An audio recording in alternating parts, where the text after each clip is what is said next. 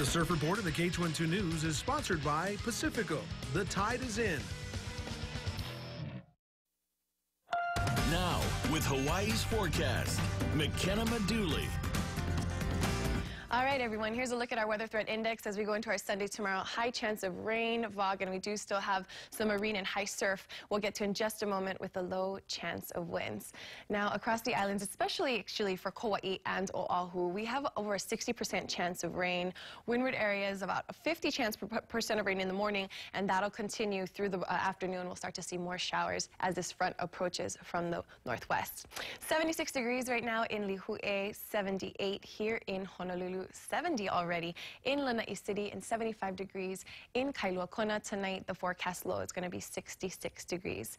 Now, you may have noticed outside those hazy conditions and those foggy conditions, and it's because the winds have been coming up from the south, and unfortunately, they're going to be sticking with us through Wednesday. Those south and southeasterly winds bringing up more hazy and foggy conditions. So if you're sensitive, definitely stay hydrated and inside of the AC if you can. We see great relief as far as the north winds come as high pressure moves in. So Wednesday and then going into Thursday, we return to our typical trade wind weather pattern where we'll see quite breezy, windy conditions.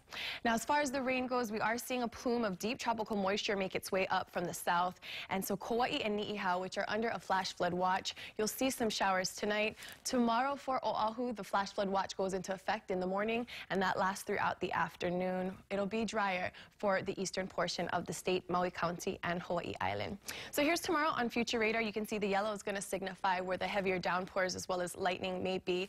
In these thunderstorms, there may be possible gusty winds, so be prepared. I know a lot of us celebrate outside. This is at 2 o'clock tomorrow, a little after kickoff. This is where that moisture is going to make its way down south through the southeast of the islands, and this is going to be away from the islands come Wednesday.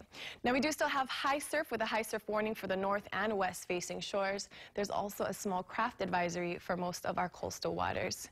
Get that Khon2 mobile app. We'll keep you updated on the flash flood watch, but enjoy your day, everyone. Even though we're expecting mostly cloudy conditions, state forecast high 85 degrees. If you're nice inside, you'll be okay. Hazy conditions and the showers last till Tuesday, but look at this. Wednesday into the next weekend, we have sunshine and breezy trade winds to return. All right, Kathy, back over to you.